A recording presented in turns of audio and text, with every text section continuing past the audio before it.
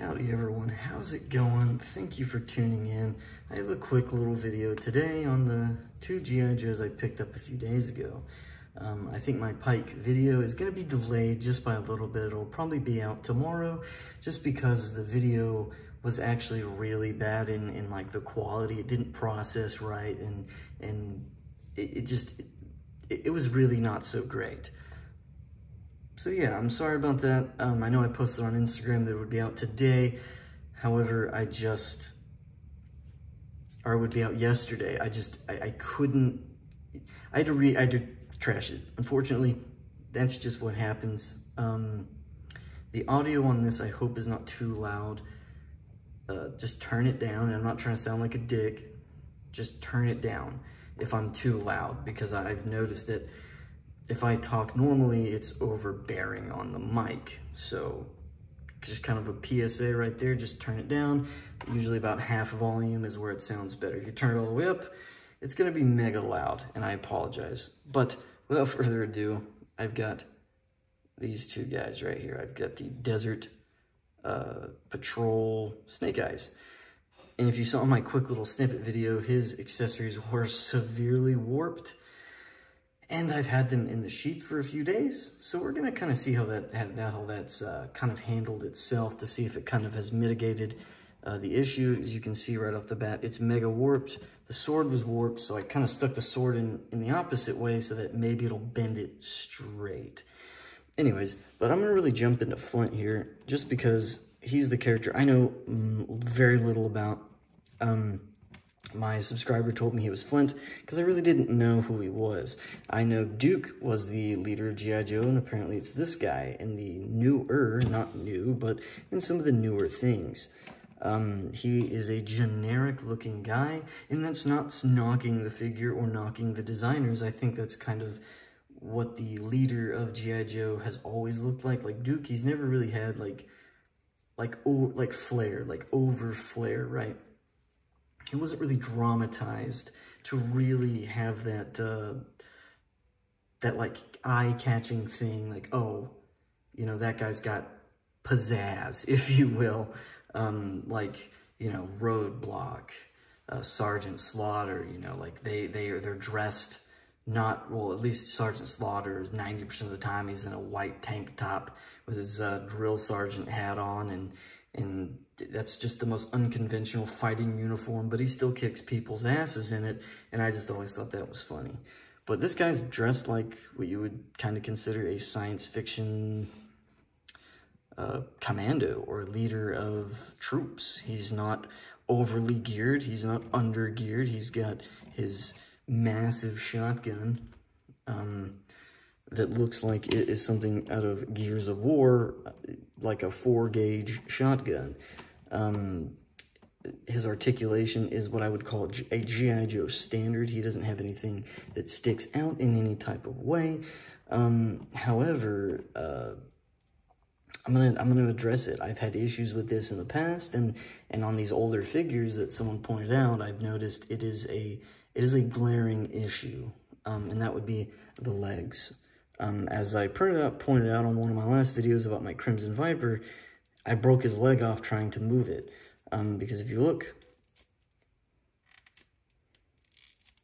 it is like, the joint is frozen inside, and you can't, you go it any further, you're going to shear it off of there. And he's really not going to be in any crazy poses. He's just going to stand there like so. So realistically, that doesn't bother me. And I'm glad that most of the figures that I would consider to be an action pose guy, or that I would want to get into a kneeling position, they can at least do it. This guy, he simply just cannot. And that's fine. I don't think that it's okay that well, in these older figures, you know, the line has progressed. And the line definitely has,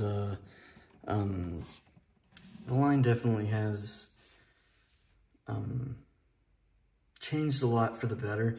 I haven't had very many figures now, like in the modern the modern set of figures that have had that issue.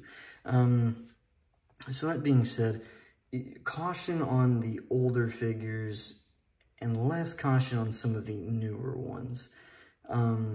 Because I think the newer ones that I picked up Rock and Roll, I picked up Grunt, Falcon, Lieutenant Falcon, I think that's his name. I've picked up the Iron or Steel Core characters, and their legs work all perfectly fine. I got Helix, her body, besides one of her arms, is perfectly fine. Her arm is like mega hard to move, and it is what it is. Some of these G.I. Joe figures, you're gonna have hits and you're gonna have misses.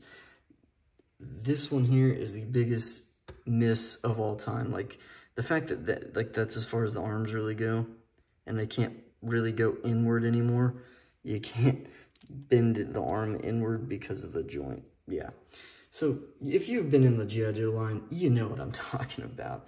But this guy just caught my eye, and I'm going to talk about it real quick. If you made it this far, cool. You're going to learn something kind of neat about this character, I guess. So he's got on his beret. Depending on when G.I. Joe was when this character was introduced, I want to say up until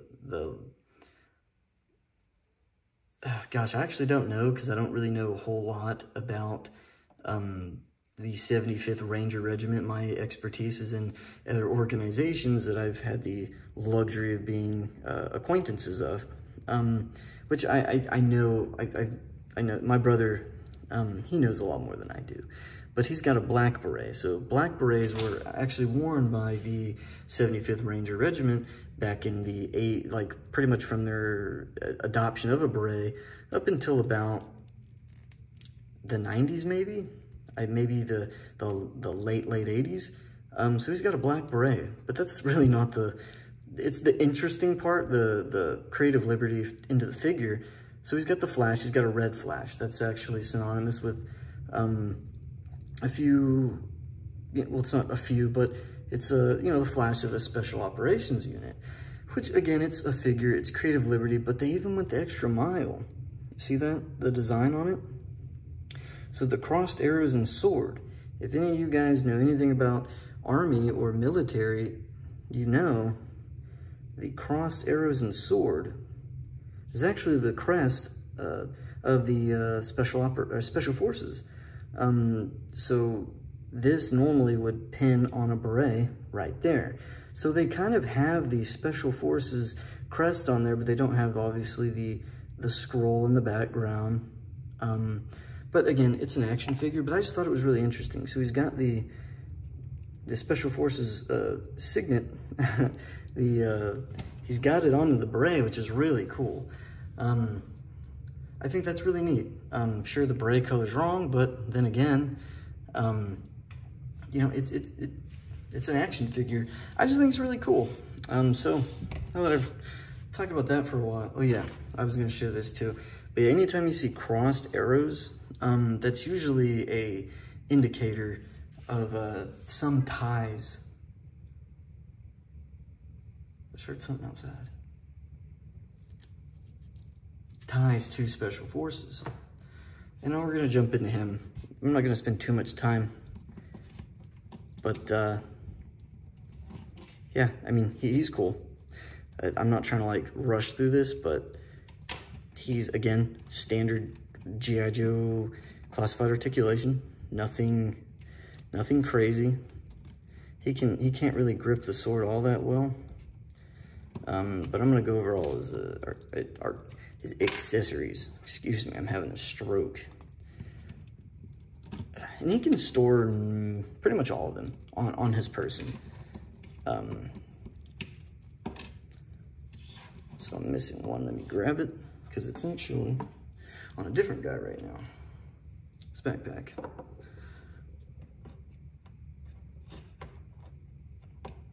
All right. So what we have, we're gonna start off with his mangled sword.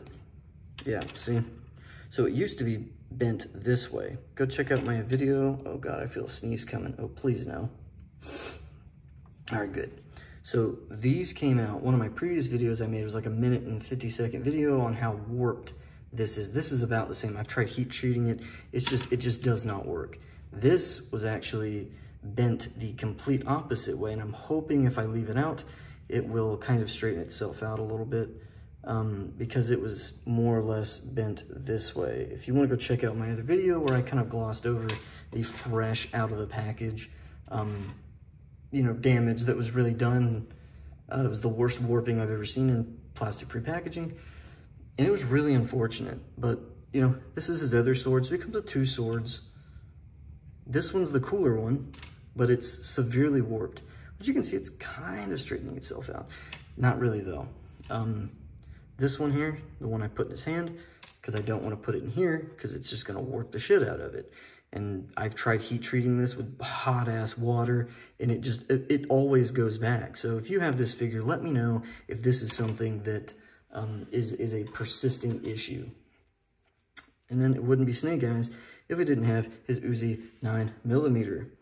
Now, no, of course, it's not a 1-to-1, but let's be real. That's an Uzi 9. Nothing to really say on it. And this is a Beretta M9, like a Raffica, which is like a 3-round burst or full auto. It doesn't have the grip, but normally there's like a sticky grip, kind of an angle grip to where you can put your hand on it. Done in brown paint, you know, I think nothing super crazy. A knife, and it wouldn't be a G.I. Joe if he didn't have a knife. Yeah, I know I'm not like speed running through all these, but they're really, you know, we've seen these accessories a couple of times. Oh, and we have his can or suppressor. This is a unique one. It doesn't really fit. It doesn't peg into the muzzle. It pegs over the muzzle, which is, again, how it realistically works, but it means you can't really use this on other figures that don't have very, very narrow muzzles. And this, unlike some of the other ones, is very, very secure. I would prefer that some of these sleeve over the actual muzzles than plug in, because it's a better connection that way. Most suppressors are thicker. This one is thinner. Obviously, it's a 9mm, so it's thinner. But for a rifle, they tend to be a whole lot more, a little bit bigger. No, not much, but just a little bit, or at least in like just slightly with the dimensions. Oh, I keep dropping shit. Oh, good Lord. This is just a laid-back review for me. And there's, like I showed, taking all the accessories off, there is somewhere to put pretty much all these. And he has a backpack, and that will plug in through these 2, like so. But I don't like the way it just hangs off his back. It just hangs off there really far. So I don't even use, and if you wanted to, that can stick on there. But I don't run this with him. I just peg the sword in like so, put the sword in, and that's what I store it on, because I have my one of my custom figures that I'm kind of slowly building him up. He has the bag. Yeah. So that's where the bag goes. I don't really have it on him. I don't think it looks that great. Plus, you know, I think it looks better without it. I know I didn't really cover his articulation. If you're new to my channel, I really don't like go super in-depth into articulation. I'll usually say he has standard articulation, which I'll go over it here. It means he can move his feet. He can bend his knees. He can bend, you know, he's got all these standard points. Crunch, waist, neck, arms, you know, that's standard articulation. If it has something really unique, or that it does something differently, or it does very well, I'll usually go into it then. But I don't mean to bore the audience to death over certain things like that. because I'm sure you know what to expect. And I do, one thing that I do like to cover are the wrists. Do they bend up and down? Or they go in and out? That's something I do like to cover because I think that's important.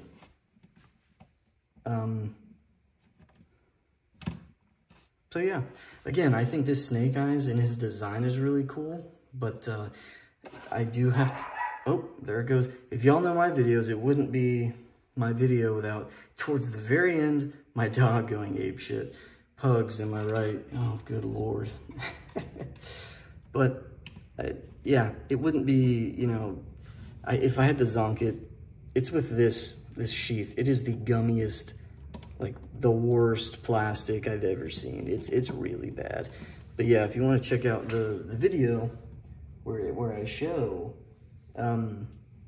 just how bad it really was, let me know if you want to, you know, let me know if you came from that to here. If you saw that one, let me know. If you know any better heat treating ways to really fix that, let me know. I'm kind of a new guy, and I'm kind of a noob. I just like to share my thoughts on action figures and things that they do well or things that they do really poorly.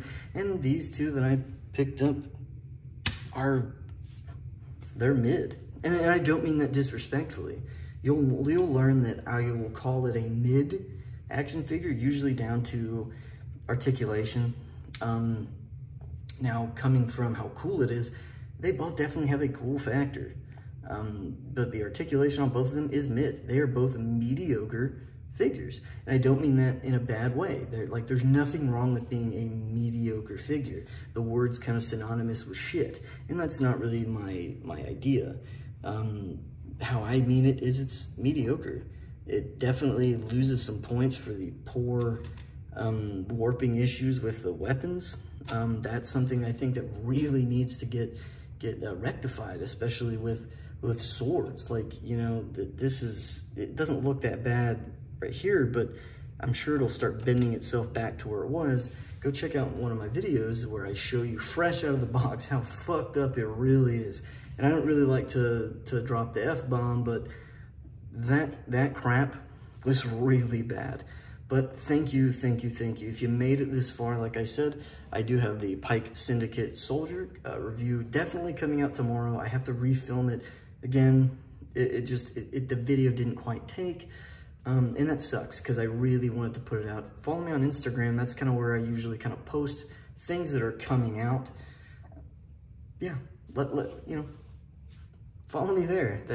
If you just enjoy posts, I post store inventory sometimes. When I walk through it, I take some photos, post it, and if you're in the area, say, oh yeah, look at there. But yeah, thank you guys. I really appreciate it.